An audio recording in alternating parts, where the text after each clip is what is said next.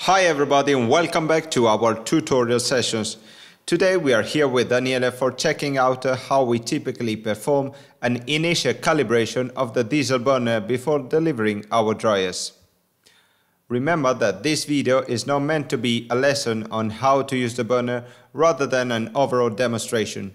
It is very important that you are well aware of all risks that are involved by putting your hands on the burner before working on it, so that you have taken proper training and that you refer to expert personnel before operating the burner. So Daniele is showing now what we need to have for doing this calibration, which is the burner user maintenance book, some protective DPI such as gloves, a couple of screwdrivers, a plastic hose and a pressure manometer. The calibration is a three-step process. We will start by regulating the combustion head, adjusting the air valve for the first stage flame, adjust the air valve for the second stage flame. We will then conclude this video by going through some tips and tricks that we typically check out before delivering our dryers. So, this is the front part of our dryer. Just for ease of camera, we have already removed the steel cover of the burner. We can then proceed by removing the plastic cover.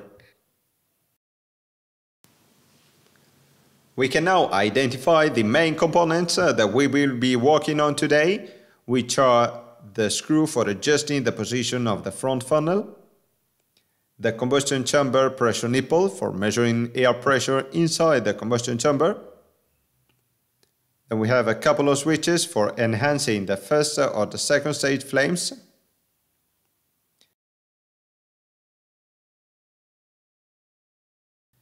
That's the main control unit. Here we have the fuel pump and a couple of nuts for adjusting the opening of the air valves for the first and the second stage flames. This gauge here shows the degree of opening of the air valve for regulating the airflow to the front part of the burner. We start now regulating the combustion head. So our burner is mounted to 7.5 GPH nozzles, giving a total of 15 GPHs, corresponding to 63.6 kilograms per hour delivered at 12 bar. By looking at this chart, we see that 63.6 kilograms per hour refer to 6.5 notches of the screw located on top of the burner.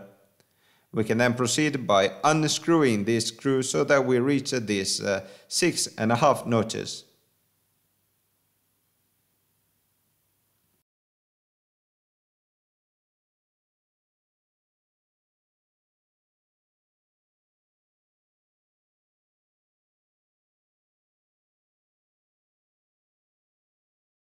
So once this is done, we can look a bit closer to the first stage air valve.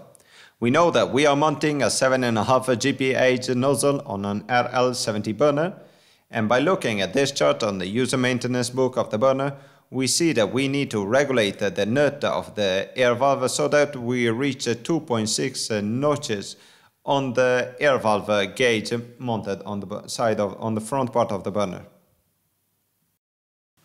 We can see now how to do this in practice.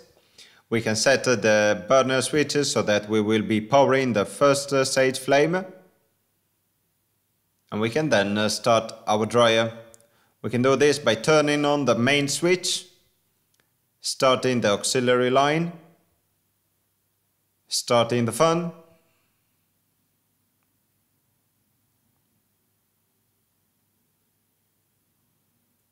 and then the burner. By looking at the control unit of the burner, we see there's a yellow light flashing, meaning that the burner is running its own auto-diagnostic process. Once this is done, the light will turn into a steady green light and the flame will be powered.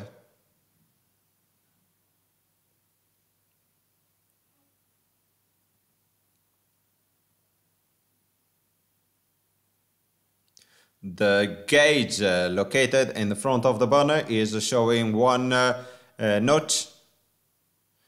So now we need to increase the opening of the air valve by turning the top nut so that the gauge will be measuring 2.6 notches.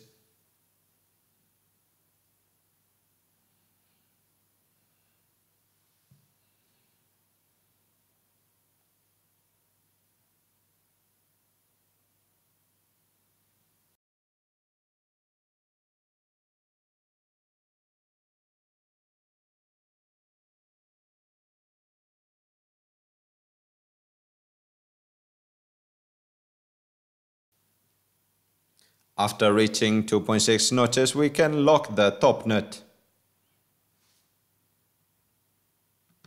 We are almost done with our calibration. We will be now regulating the air valve for the second stage. We know that when working with both the stages, we are spraying almost 64 kilograms per hour of diesel on the combustion head, and by looking at this table on the user maintenance book of the burner, we recognize that we have to adjust the air valve so that we will be measuring 9 millibars differential pressure between the head of the burner and the combustion chamber.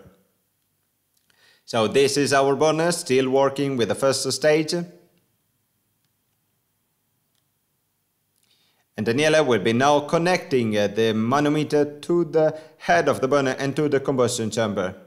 We just need to unscrew a couple of screws for getting access for measuring the pressure.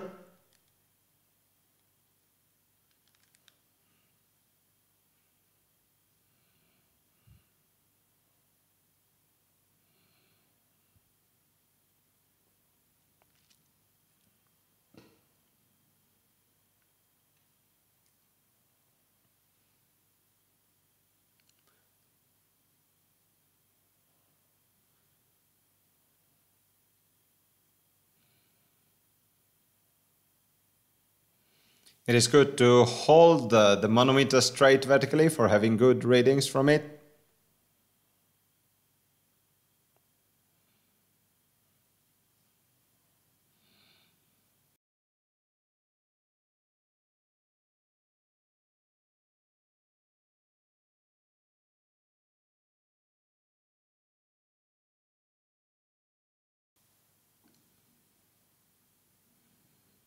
We see now that the manometer is showing 7 millibars of differential pressure when working with the first stage. Daniela is now turning on the second stage.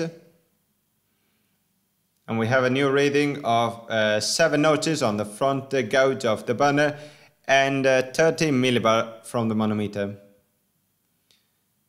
So what we have to do now is to regulate, to adjust the air valve so that we reach 9 millibars. So we actually have to close the air valve by rotating the bottom nut on the side of the burner, keeping an eye on the manometer.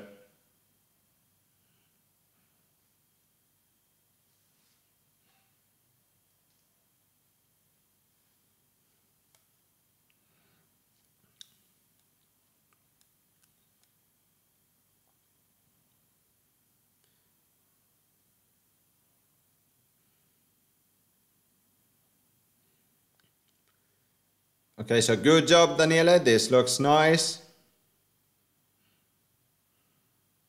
Just a small final adjustment on the air coming from the main fan.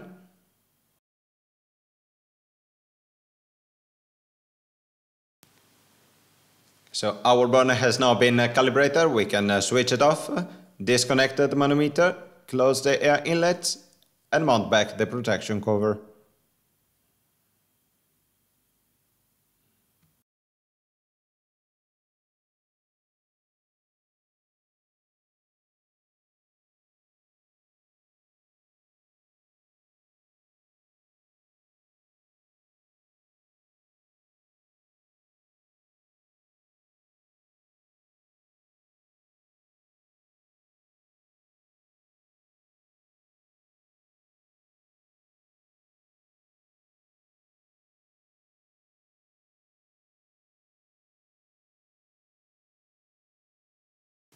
So we are actually done with our calibration. Don't miss out our nice tips and tricks.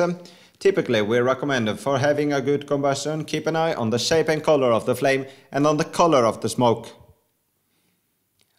A nice carbureting flame might be recognized by a yellow color. It is not flapping, it is staying inside the combustion chamber, it's not too short neither too long. While a bad carbureting flame may be recognized by black edges. It could be flapping, it might be touching the combustion chamber, it could be too short or too long. On the other side, when looking at the smoke, a white or blue smoke might be sign of too much air. On the other side, a black smoke with some smell of diesel could be sign of shortage of air. A good combustion might be recognized by no smoke and no smell. So we are done now for today, so thank you very much for watching. Keep following us on our Facebook and YouTube channel. So thank you very much.